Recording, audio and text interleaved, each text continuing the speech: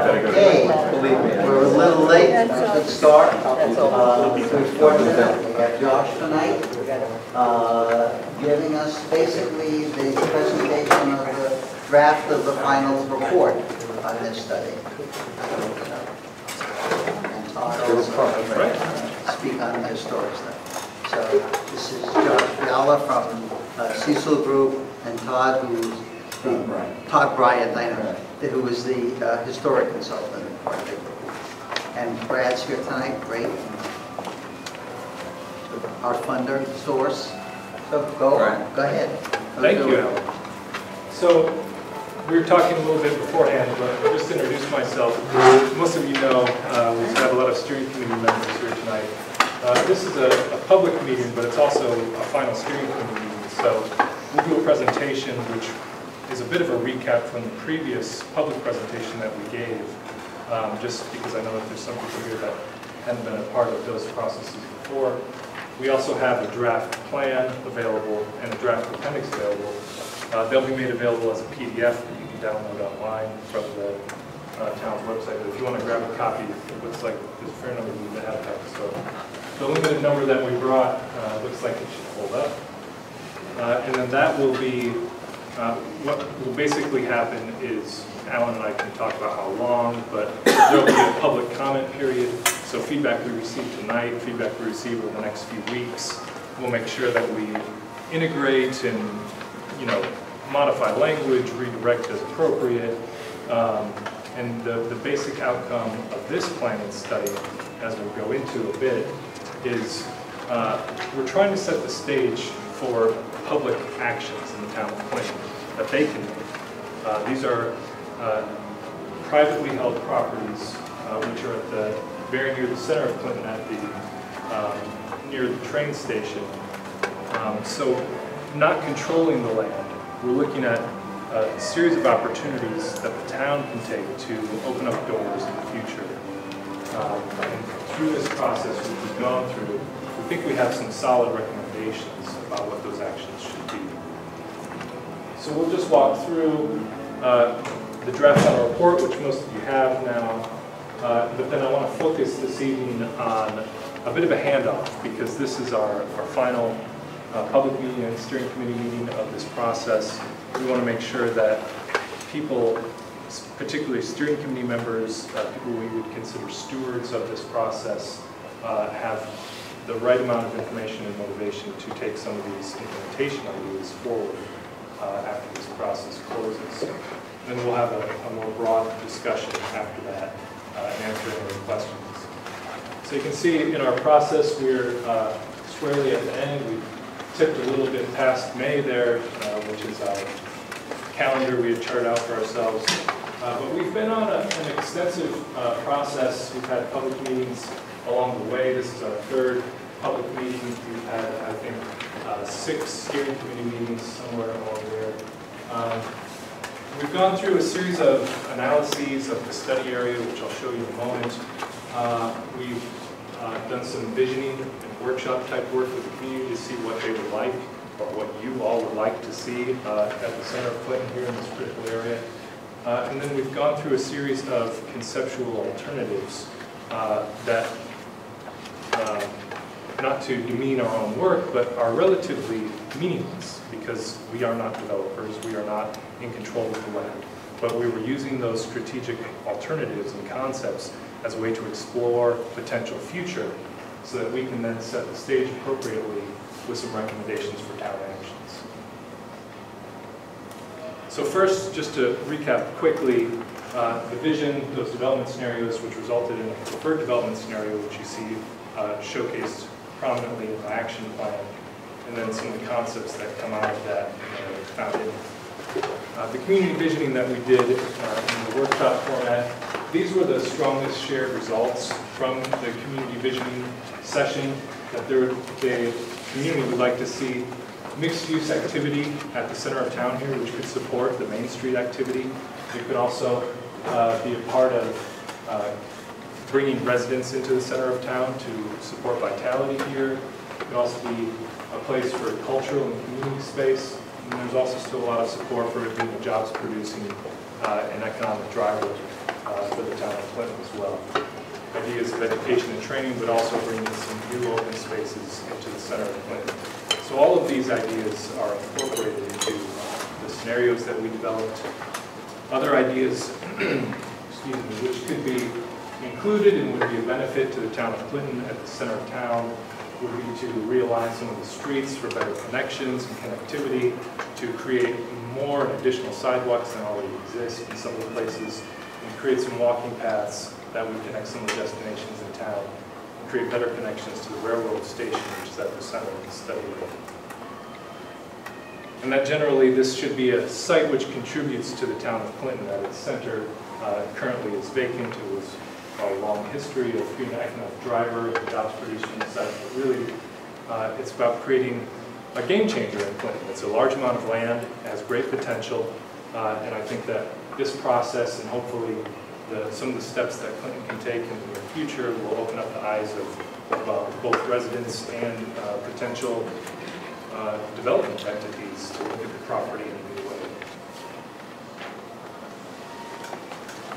So this was the preferred concept approach, which was the result of a series of conceptual alternatives which we prepared and reviewed with the steering committee. They explored both sort of the site layout, but also the development program, the amount of density that we're trying to get on the site, residential uses, how much of the existing facilities and buildings could be reused. We have a market economist also on the team, FXM Associates, who looked at these development scenarios, ran some numbers. They're basically very sort of conceptual pro formas, which take into account development costs and the potential revenue that they could get from a project like this. And it's in the, not a home run at this point with the market considerations, but it's in the realm of possibility, and something like this could be relatively realistic. What we're looking at in terms of the development program in a depiction such as this, approximately 250 housing units, about 30,000 square feet of office or manufacturing space, which are retained with the Art Deco building of the Unilever property, about 20,000 square foot of ground floor retail space, which could help to activate the main street, and then a surface parking built into the site plan, which could support all of those uses. Here are a few other views of this type of use which could contribute to vitality and walkability of the town center, just north of the train station. So just as a point of reference, this is the existing train station here. It's actually shown with some of the improvements, which would be potentially similar to the Guilford station. ComDOT has a plan for that, which I guess is sort of back in alignment after maybe being delayed. And then the surrounding residential neighborhoods that are there today.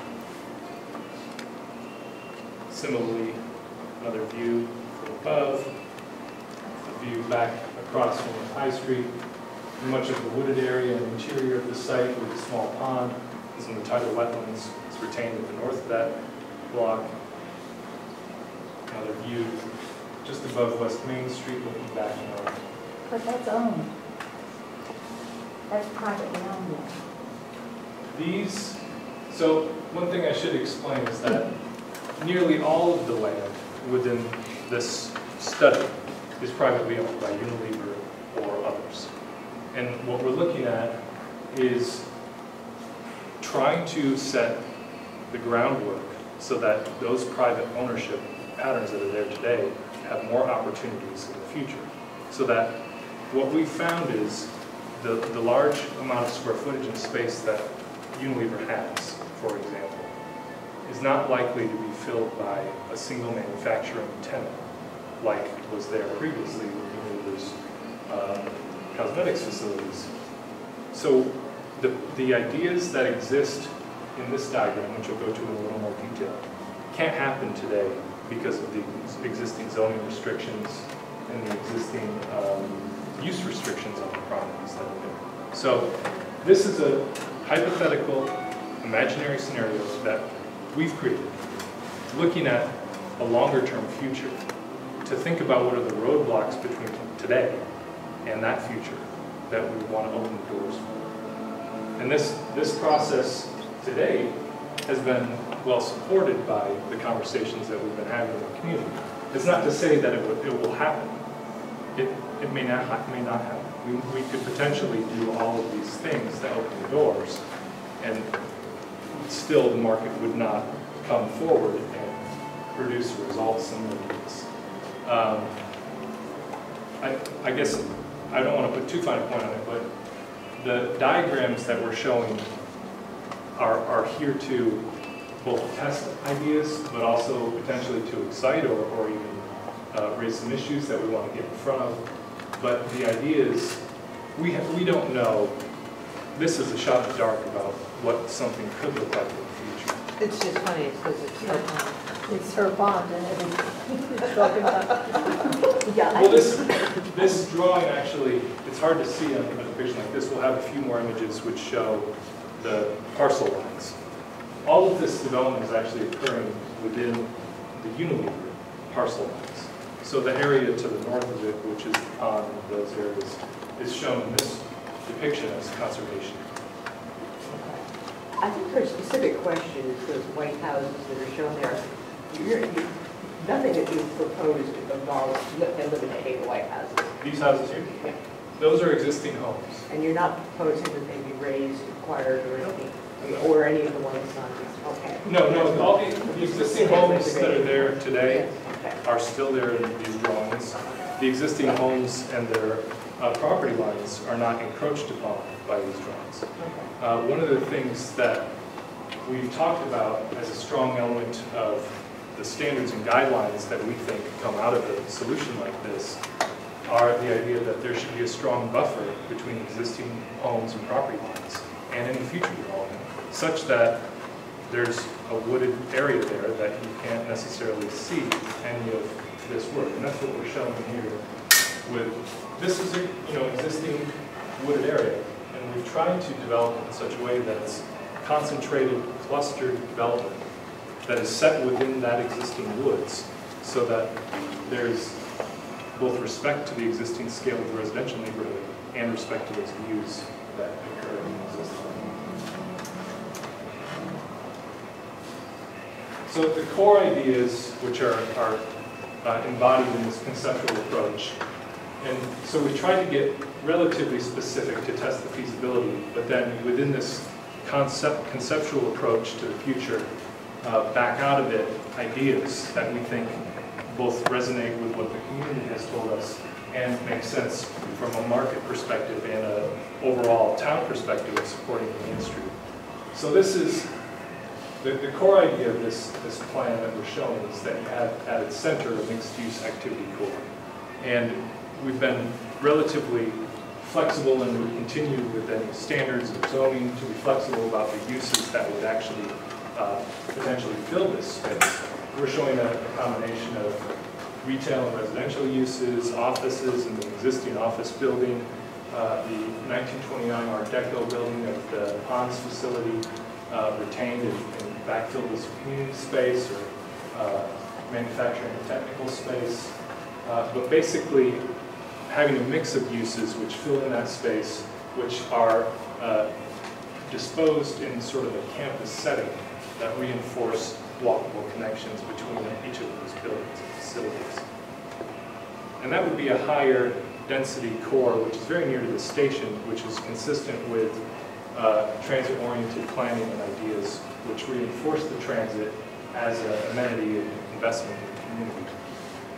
And also attract higher rents in the future, potentially, from people that are located so closely to the station and can get to other cities as commuters. As we move north and more near the residential portions of the community that exist today, we recommend stepping that density down and having more townhouse or single-family home type development that really fits into the fabric of the neighborhood that's there today and respects the historic homes and the patterns of uses. As part of this plan, we're thinking about and recommending that there be some standards about linked open spaces, that the buildings would be disposed to frame open spaces and be oriented to streets as well, and that those open spaces would be linked as pedestrian routes and paths. One of those open spaces that we're showing to the north is proposed as an idea of a conservation area. It's mostly wetland and tidal wetland today, and that it could be retained that way over time as a amenity. And then looking at ideas of improving connectivity and connections in the study area, there are a few connections which make a lot of sense. This is the existing accessway out of the back loading area of the Unilever factory today, expanding that and potentially regrading it somewhat with the development so that it's a true connecting street, potentially bringing a connection here to North High Street, right here to the West Main Street underpass, over to John Street, to make some of those redundant connections which don't exist today, which could help people have choices as they're moving around. The pinch points of the two underpasses would certainly remain pinch points in the future. And then looking at building up a little bit more of a street network with block system, which would give more choices and opportunity for street frontage for new development as well.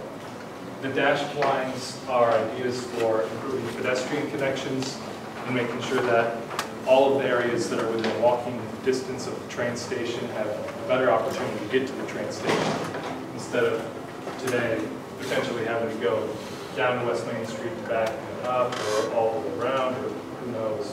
But making sure that there's sidewalk connections which start to get people across that large expanse of land in the center.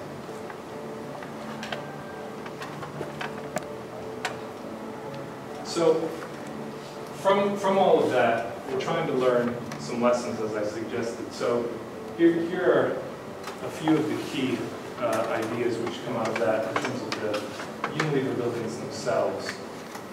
And what we're looking at is this will dovetail into the implementation recommendations with historic districts, village districts, and such. That within this scheme, what we're showing and retaining of the Unilever buildings is a pretty small chunk, which is the 1929 original Art Deco building of the Ponds factory. And that's a historic structure, and that would be a center point of future development. Additionally, the existing office building would be retained because it's in fine shape. It can be leased relatively easily and wouldn't require too much work. So that would be a part of future development plans as well. So those two are core pieces. What we've labeled as 3 here could potentially be edited or reduced as is necessary with the future tenant. Much of that manufacturing space could be filled if there's someone to fill it, or it could be reduced to make more room on the site for some other uses like we've shown. And then there are some other existing portions of the facilities, like some of the tank farms and utility work and outbuildings that are on the west side of the site and the north side of the site that under mostly any circumstance we would foresee could be removed and cleaned up as a part of environmental remediation, which could occur on the site. Here's we've acquired some of the floor plans of the buildings just to look at the feasibility of what I just described. And the buildings have in fact been built out over time as the needs for the manufacturing processes have occurred. So just as they were additive in nature, you know, the original 1929 structure, floor space, additional floor space, it can be subtracted in much the same way that it was added onto, taking it back to column lines and structural grids as it makes sense. So that type of approach, which I described in the earlier slide, is entirely achievable from our architectural and structural perspective. In terms of preservation, what I just described about the Ponds building is very important and true, and I think as a gateway into the town of Clinton and its view as you come in and turn onto Central Avenue is very important as a feature in the town. And then the High Street historic homes in the district there is very important as a feature to the town, a gateway, which is part of the idea with the historic district that Todd was talking about as an implementation measure. And then the idea that at the center of this block, the wooded area is very important as a natural feature it shouldn't be, I think there would have to be some pretty interesting ways to figure out how to develop anyway, because much of it's wetland. But that would be a critical idea. And then built into this site plan, I've mentioned some of them, but the ideas of building clusters which are tightly located together, so you're minimizing the impact on the neighborhood and the wooded area, and then also clustered in such a way that sewage treatment is feasible and optimal possible. You're putting together an improved pedestrian network, and that you're integrating parking as much as possible. And the idea that this entire concept has very strong buffers to all the existing neighbors and is adding vitality to the area. So here's really so all of that, whether you agree or disagree with the way it looks or some details of it, these are the conclusions from all of that thinking, which are really the next steps for the town. These conclusions for the town, in a way, step back from the detail that we just looked at. We're trying to open up as many possibilities as possible, increase the number of future opportunities that are there today. So we're not being overly prescriptive about what should occur or how it should occur. So these illustrations are really just what we saw are a means to get us to this point. So here's the existing zoning context today. In all of the, and you can see a little bit better just as a note, the property lines in areas as well. The existing Unilever factory facilities are in the Industrial 1 use district today, as are some of the surrounding residential houses. The idea would be that there would be a new underlying zoning district which could replace the I-1 district. We've referred to it as an MU district, a mixed-use development district. The main difference from the existing zone that's there today is that residential uses would be allowed. Residential uses today are prohibited. The dimensional characteristics of the I-1 district, which I believe I have here, would not change dramatically, or well, actually, I should say would not change at all. We think that the characteristics which are there today, which are a maximum building height of 4 stories, 55 feet, that's consistent with the types of depictions that we've shown, and I don't think would limit development potential in any way. So it's the same dimensional characteristics. We would recommend that industrial uses still be allowed, to not limit that as a use either for the potential use of the Unilever factory. And that the big change is opening the door for the type of mixed use or residential development that we showed in our illustration.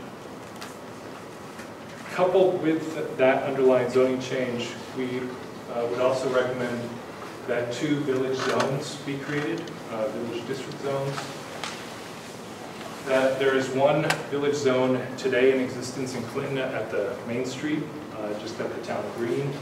And what it allows within Connecticut is the addition of design standards to be applied to a defined geography. And in this case, we would recommend that there be a village district which would match that I-1 transitioning to an MU district in the zoning. And then also a second proposed village district which would be coupled with the historic district boundaries, which Todd will talk about, because the historic district boundary is a recognition of the history of the place and opens some opportunities for tax credits, but it's not necessarily a tool for there's no, I guess, restrictions associated with it. Yeah, no restrictions, and one of those districts would allow you to do this at a certain time. So that is a layer of additional both design standards and potential design review. That first district would continue to be a part of the idea of a mixed-use, walkable, oriented district that contributes to the vitality and connectivity of the train station area and the Main Street.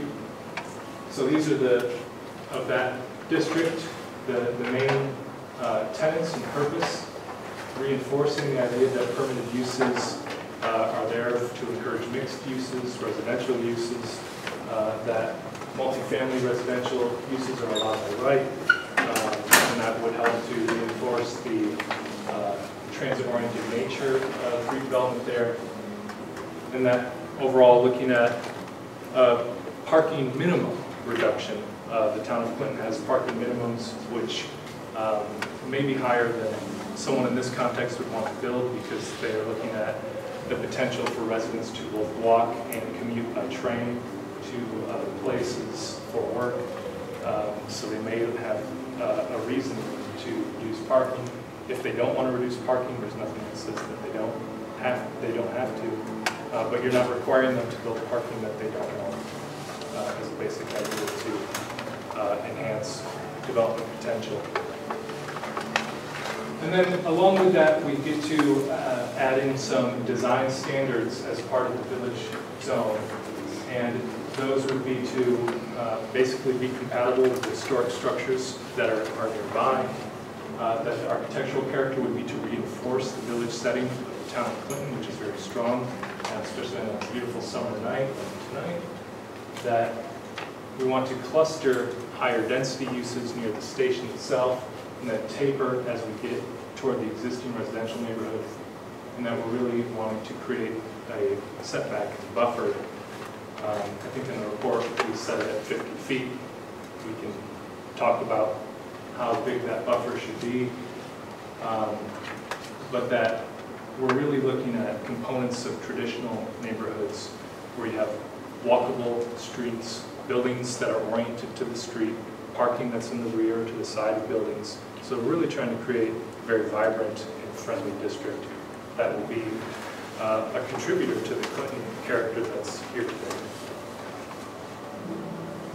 The second village zone is a lot more limited in scope than the first village zone. Its idea is basically to add some standard and design review to the historic district, which is proposed.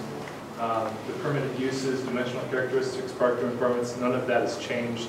The sole purpose of this district would be to establish some simple design standards for preservation, and that would basically be to preserve defined historic structures, and the historic structures are defined as those that are either individually contributing, They're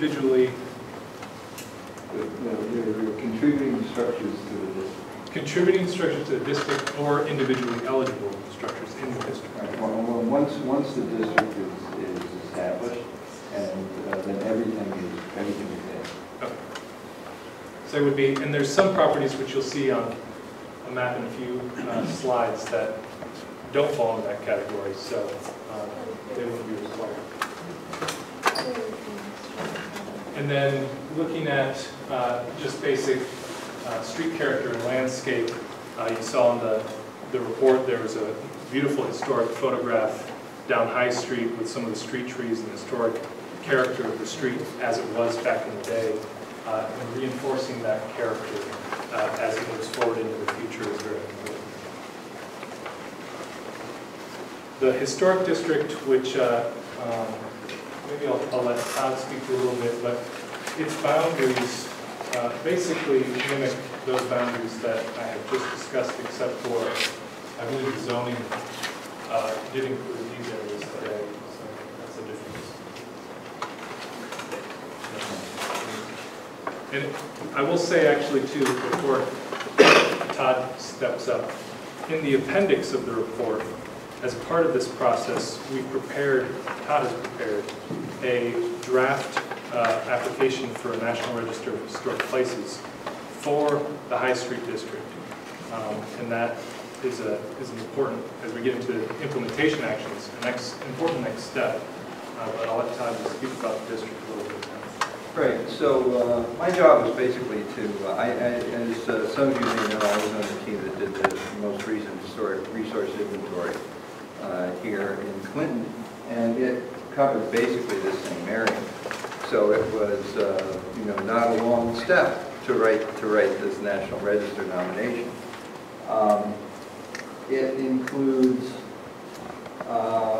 nearly every house on High and John Street, this little house on Central Avenue, the ponds, the former ponds factory, and unfortunately, we couldn't, because of the requirements of the National Park Service and the way these districts are written, we couldn't figure out how to include the homes, the historic homes on North High Street, even though there's some really great ones there. There's just too much infill. There may be another way to do it, but we couldn't get it into this district. So what you have here is a really coherent district of historic houses.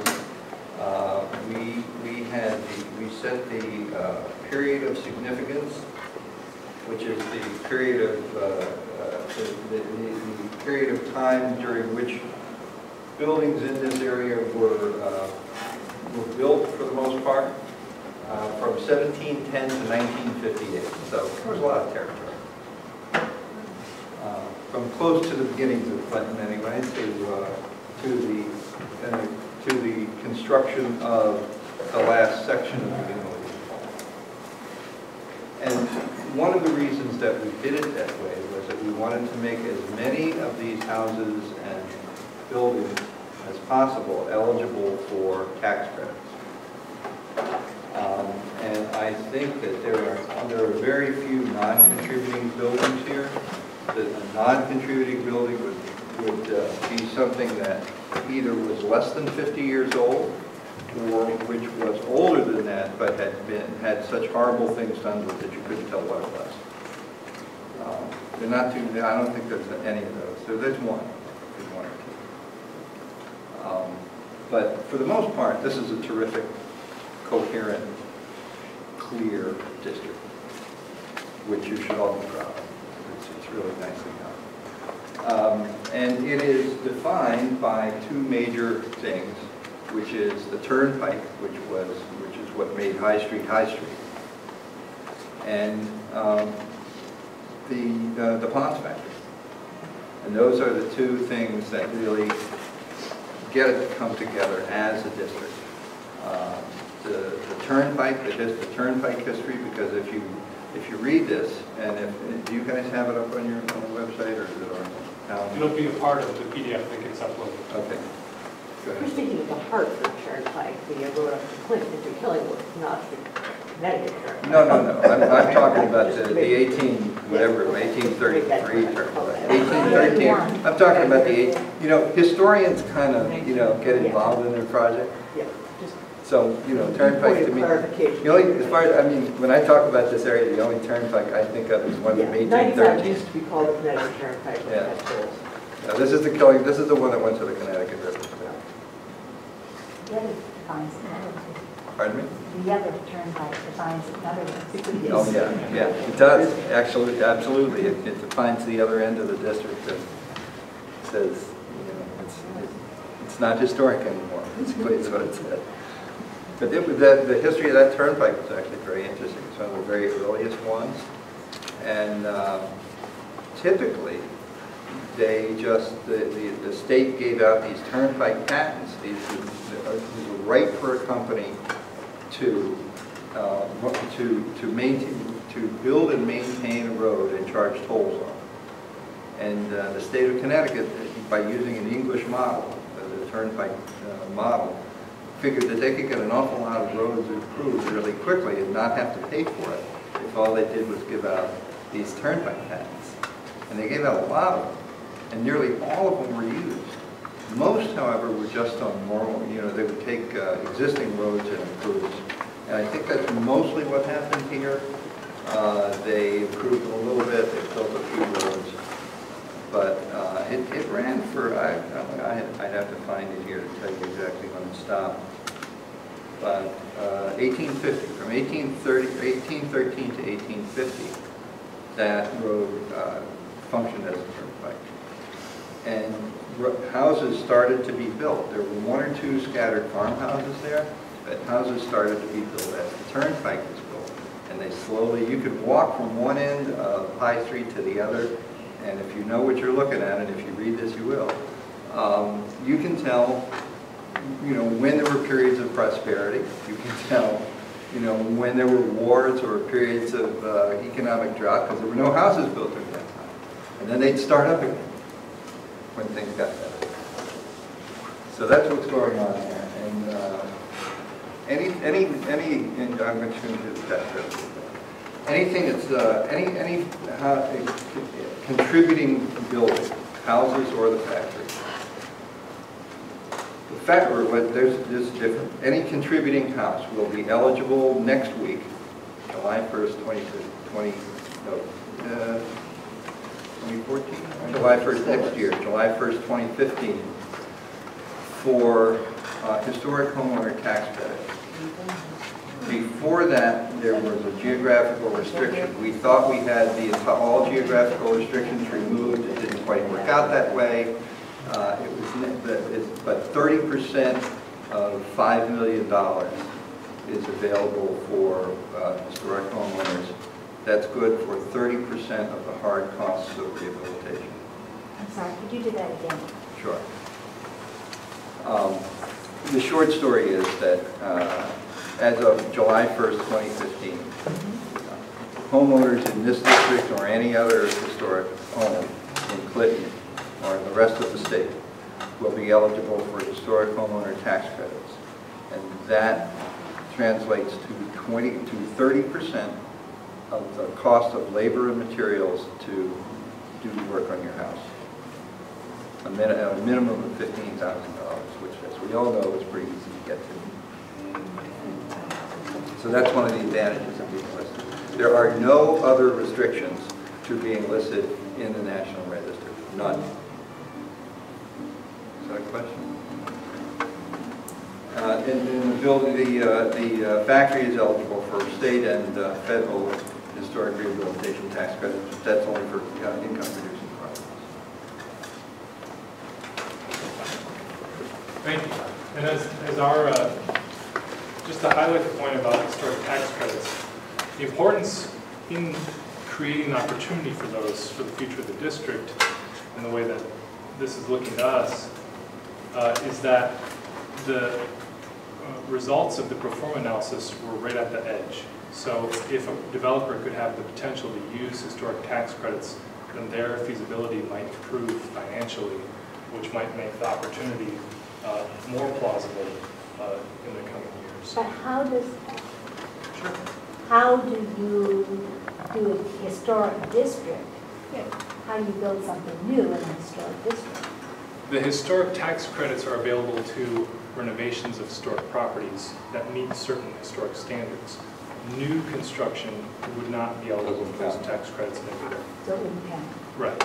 So new construction would, it would be a part potentially of the same development in this case, where they're renovating the Art Deco building of the Ponds facility with historic tax credits, which would make that piece really go.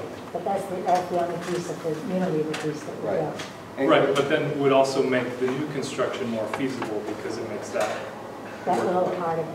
Because they would be, theoretically eligible for a nominal 45% of the equity that they put in there. So that's a big chunk. That makes your pro forma look a whole lot better. And the new building conform to the design standards for the district. That would be controlling that, right? Right. Right. And the new construction would then be guided by the standards that we talked about in the village zones, so that you don't end up with pieces that don't work together. That we're really trying to build things that are compatible with existing residents, with the existing buildings, and then really creating quite a few benefits for Clinton and the district.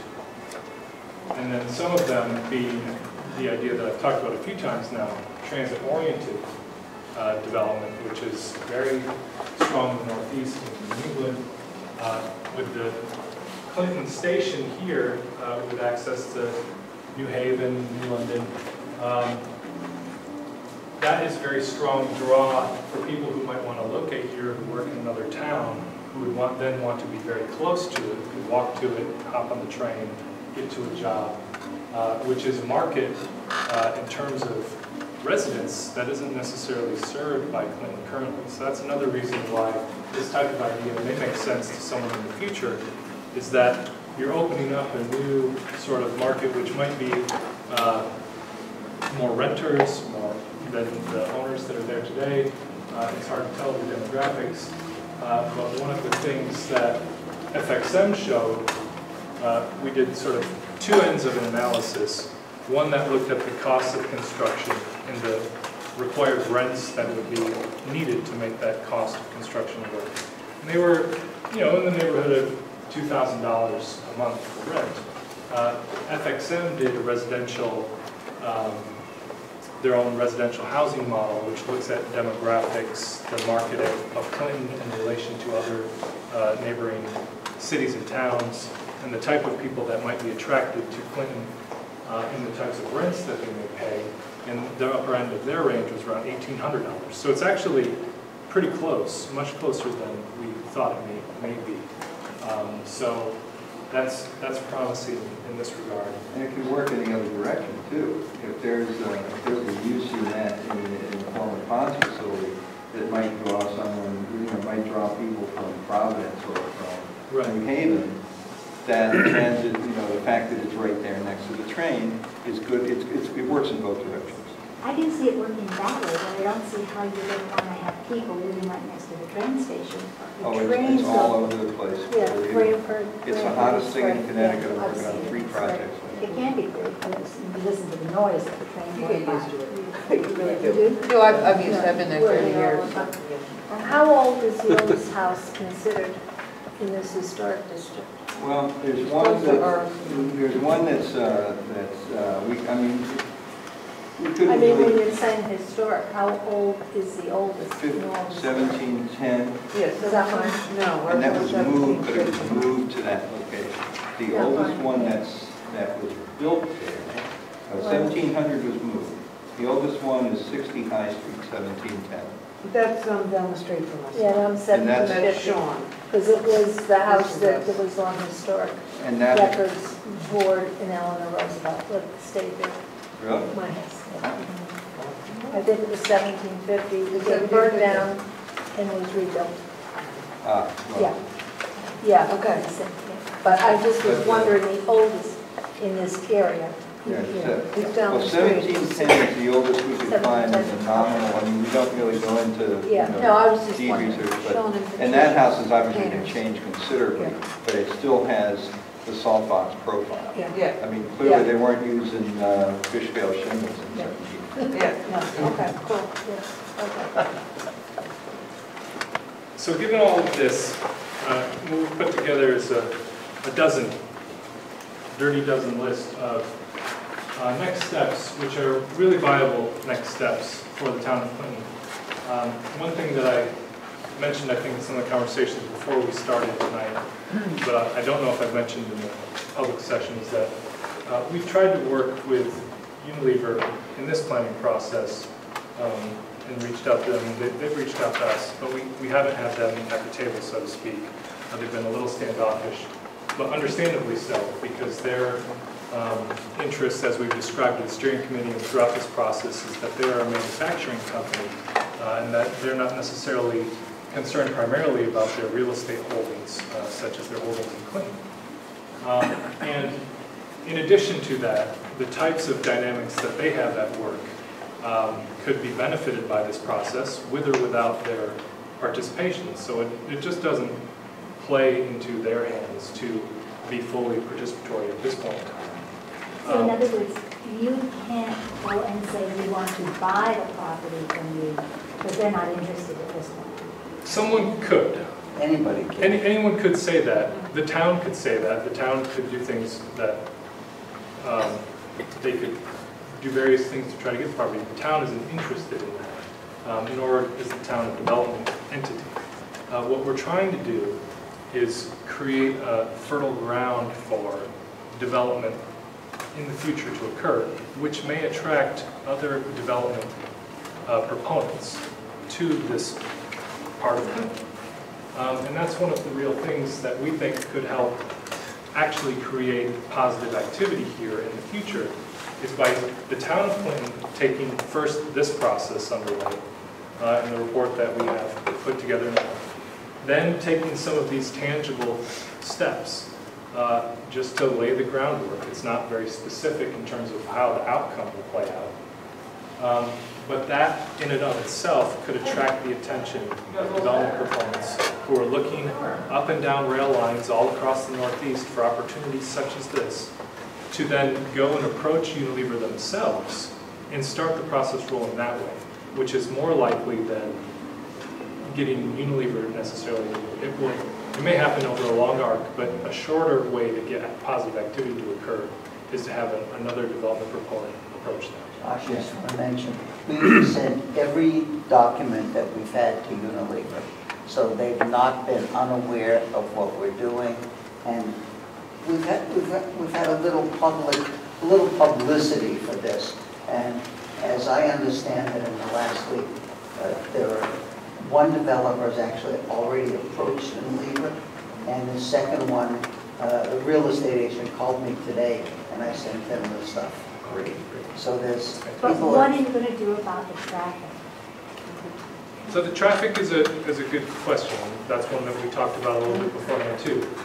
Any development of this scale and scope would require traffic studies to understand the exact impacts that they would have on the surrounding street network, and then potentially traffic mitigations, some of which would be the improved street network that we're showing in our diagrams. There is none unless you take over property. Yes. Yeah, let's see. Well, Go to her property. Her No, property the or mine. The Unilever property fronts also on North High Street. But where you've there got is that one going, but you've got the same bottleneck going under North High Street that you have going under from High Street. Same bottleneck. You have to go under a tiny bridge. Which is not a bad thing because it slows traffic down. It is a terrible thing when you have too many cars hitting that bottleneck at the same time. As happened at 4 o'clock for years when you moved it out. You couldn't get under. And anytime 95 backs up, you have it again. So people who live on High Street and live on John Street can't get out to cross that bottleneck. Can't And the get out same of thing the happens. driveway. Can't get out of their driveway. You can get out of the driveway, but you can't get onto I think the road. the specific traffic impacts would have to be understood as a part of a specific development proposal. And But don't you think you should know that before a developer gets down the next step? we can't know that. I think that we could hire a traffic engineer at decent expense to run traffic analysis on the hypothetical concepts that we've created. But there's nothing to say that future development would occur in that same manner. So I think that I think it has to be a part of thinking about what the specific proposal that comes forward is, and then working with that development proponent to make sure that they have appropriate traffic mitigation measures. And the other thing is, I mean, the whole idea of this development is that it's supposedly walkable, so you can walk from here downtown, so that, you know, for the occasional trip or occasional shopping, you won't have to get in your car. You'll be able to walk downtown. And going on at the same time as this study is the Route 1 study. We're actually looking at improvements to Route 1 this is a joint study with Westbrook, Old Saybrook, and Clinton to try to make improvements along Route 1. The bridges are really serious. Those narrow, that's a really serious problem. Underpasses are a real problem. The idea is to try to get traffic. A lot of traffic goes on 81 because they don't know where else to go to get into town. Because the only signage, we've been working on the state for, I think, almost 4 years now, to make the signage better at 145 and at the Hammonasset Connector. So instead of coming down 81, people just don't know. They see this one sign that says Clinton, and you know, this is a second minor sign. Right.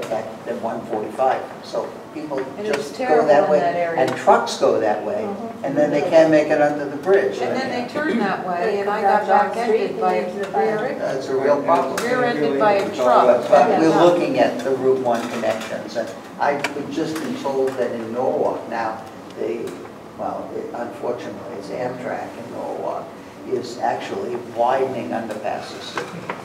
You know, they're rebuilding those underpasses. At some point, they're gonna have to rebuild the 81 thing. I live in Norwalk, and they are doing that, and they're doing it with pretty much no regard to anything that they are doing. Another traffic dynamic, just to close out that topic, that we discussed briefly at the beginning was the idea that a mixed-use development of this nature has a variety of traffic flows and dynamics. It's not a all gather at one point in time, and all release at one point in time like the Unilever facility was itself. So if you have businesses, retail shops, restaurants, residences, there will be traffic flow. There will be, as with any investment of this nature, more cars on the street than there are today. That's a reality. But the development itself will have to be put forward in such a way that it's resolving any issues to an appropriate level of service on the streets so that the delays are reasonable or negligible. So, and it's just a level of detail that we can't know, but I think that this type of concept and approach misses some of the major pulses of traffic that you might get with a fully reinvigorated manufacturing base. Could we go back to Unilever? Just a question of discussion a little bit. I noticed in one of your alternate concepts in the addendum, there's a concept one had a lot more use of Unilever. I'm just curious. You said that, I think you said Unilever is dormant. I don't know if there's been any activity. Are they trying to sell? Are they trying to use this as it seems to me it would be kind of a home run if we were to have somebody come in and utilize the 200,000 square feet of manufacturing space and have a manufacturing base there and do a lot of revenue. Of course, it's a little contrary to the historical development of that particular area right there. But I don't see anything that indicates that that's been studied and you don't even proactive in it or that's a consideration. The lead company wanted it. Leave The something. lead company wanted it. They're marketing the space currently, so it's on the market. Yeah. The contact that we've spoken with primarily is a real estate representative from Cushman & Wakefield, which is representing their properties. So they're actively marketing the spaces. The interior of it is filled with equipment that no one wants to take out. And they still have somebody who takes care of And it. they They've have got not maintenance taken it out people, because of and the they mow cost. the And lawn. that's one of the things, they don't want the building to run. From FXM Filled and with Associates, the market economists we've been working with, their opinion is it's unlikely that they will find a tenant which would use all of that manufacturing space. Yes. It's too expensive to move. There's just not, there's an abundance of old industrial space in the Northeast similar to this space, and there's not enough companies and uses to Yeah. backfill that space that's available. But it is close to the railroad. You take a ship. Yep, there's characteristics to it which are favorable. It could be divided into 2 spaces, 3 spaces. And it could be, and I think that as we went through the diagrams of the architectural ideas about how much or how little of this existing space you could edit would be dependent on finding an anchor, so to speak, an anchor manufacturing tenant, and then how much space they would need. And then if you remove the space that they don't need, then that creates other opportunities like we're thinking on the site surrounding it. So we don't preclude that, I guess, is the difference. There's a lot So of better better. space available. The environmental aspect isn't look too serious in here from what I read. It's pretty minor. The environmental aspect is relatively minor at this point in the planning process because it's a major undertaking. What we did as part of this process was work with Ty and Bond, who are an environmental engineer, and they basically took a look at the public records which are available at DEP went through those records to see if they found any really red flags about unusual environmental circumstances. They did not. It was mostly typical for what they would expect from the history of the site that has had. Underground storage tanks, some ground contamination, things of that nature. Nothing that would lead us to believe that it would be an insurmountable hurdle for redevelopment. So at this point, that is good enough for us to think that there's nothing that would stop a process such as this from that aspect. What about, Certainly, there would need to be further study and remediation plan put forward that would require more time, more effort, and funding. There are some state programs which could, which is actually one of the implementation steps that we would recommend to the town, that the town could actually undertake and try to get into one of those state-run programs to then look at brownfield remediation in more detail on this. There is some substantial brownfields in that contract. There is substantial? Yeah. No, very substantial. Grants. Grants. For study. I mean, there was one of the project in Norwalk, which was really didn't have a lot of remediation, got a $500,000 brownfield grant. now what about the fact that they covered over the wetlands right before the wetland law went in? So the whole back of the parking lot is over wetlands. The wetland information that we found Just let it go. does not indicate that there's wetland except for the freshwater pond, which is in that northern area, and then also a tidal wetland, which is north of the freshwater pond. So that, if I can find that. It's on the wetlands map. So this area, yeah, and there's a wetlands map in the appendix. But this area south, there were no wetlands delineated. So let me just look at this list to make sure. I think we've covered most of these things already, what we talked about. Consideration of an IHC overlay zone is one thing I didn't mention yet. It has a little bit of a write-up in the report. The incentive housing zone is an affordable housing zone that's through the state of Connecticut. The characteristics of this site, its location by transit, its idea for residential uses, those are all consistent with what an IHC zone would put forward. The difference is the IHC zone would require a higher density than the densities that we're showing in our illustrations. So that's something I think that the town should consider, but it's not, it would require that being comfortable with a higher level of density, which I think might work at the train station. The benefit of the IHC zone, again, is that it would open the door for pre-development grants and funding, which could further entice developers to come and look at this location. But it's a step that's concrete that the town of Clinton can take to set up an IHC. It doesn't mean that a developer needs to follow along with incentive housing development, but it would just create a new opportunity that doesn't exist today. Which one of these things the town chooses to the way they do the zoning, the way they do this sort of thing, it telegraphs to a developer what you want to have there. Right. Basically, you get what you're zoning for. When they see what you created in terms of zoning, then they know, they know it'll be easy for them to build, and they know what they'll be able to get financing. And it's not, it's additive. So the IHC zone is an overlay zone. So it could occur also along with the other village zones and the underlying zone change to a mixed-use development zone. So all of those things could occur together and would be, as Todd suggests, would send a specific message. I would say continuation of communication and partnership as it's possible with owners, at least just keeping them aware of the town's activities as things like zoning would potentially move forward and what is occurring. We talked about the brownfield funding, further investigation of the site. And that's another way to invite, continue to invite attention and redevelopment opportunity, because it's an unknown and development entities prefer to have transparency and an understanding of what they're getting into. So the more information that the town can pursue and proceed with in terms of brownfield investigation, the better.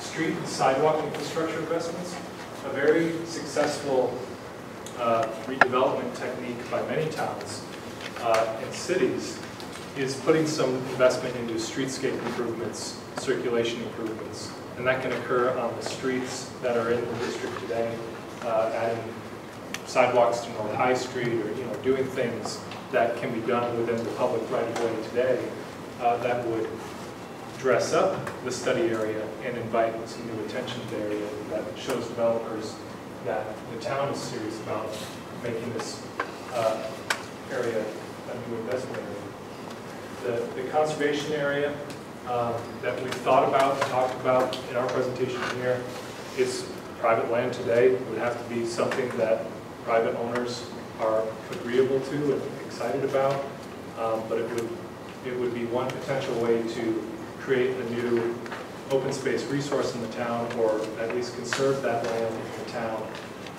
in perpetuity. But again, it's an idea for privately owned land, so it can stop there. Then also, throughout this process, I don't think it's disingenuous to say that we've heard a lot of support for the ideas that we put forward. And I think as the town of Clinton is moving forward with some of these implementation steps, that it's important to remember that we're really trying to build a shared community vision, shared community support for positive investment here. So if things start to seem to drag on or take a little bit long in terms of implementation steps like a new zoning district, I think having a broader picture of what the opportunities are that we're thinking about is important to keep in mind. And then all of this, as Alan mentioned, everything that we're doing explicitly or just through the airwaves of what people have their ear to is marketing outreach and advocacy for the town of Clinton. And it really does attract attention, whether you're seeking attention directly or just through word of mouth. People hear about what town is doing. So all of this, and as if you continue with implementation steps, any one of these will continue to garner the excitement and attention where development entities are talking to one another and to Unilever. As all of this gets more, a little closer to reality, it would be interesting and a good benefit to think about expedited permitting measures that the town could set up, potentially a planned unit development zone or some other mechanism where the site plan review is transparent and straightforward for this property or series of properties or within the mixed-use development district. And that would be something that the building department and planning and zoning could take on. And then finally, it could occur, at any point in any of these steps, but remaining an advocate with ComDOT for the train station improvements is important. I think it just helps everything else that's occurring. It doesn't hinder anything if it doesn't occur, but having a nice station like is the case at Guilford with dual platforms and a crossover, it is just reflection of the momentum of the district. So all of that working together. And then in the report we've included a bit of a more general time frame in terms of years about which ones are maybe front end, which ones are back end, and potentially a champion of each of those efforts. So with that, we would be glad to hear your thoughts tonight, and if you want to take the time and look at the materials, they'll be online this week. You can download the report, it will be in the PDF format, and then please, I guess, we didn't specify this exactly, but maybe send comments to Alan. Would be good, yes. Send comments to Alan, and then we'll get them, and we'll make sure that we are collecting and cataloging comments, and then we'll be refining and integrating things into a final report. This is the draft. So thank you.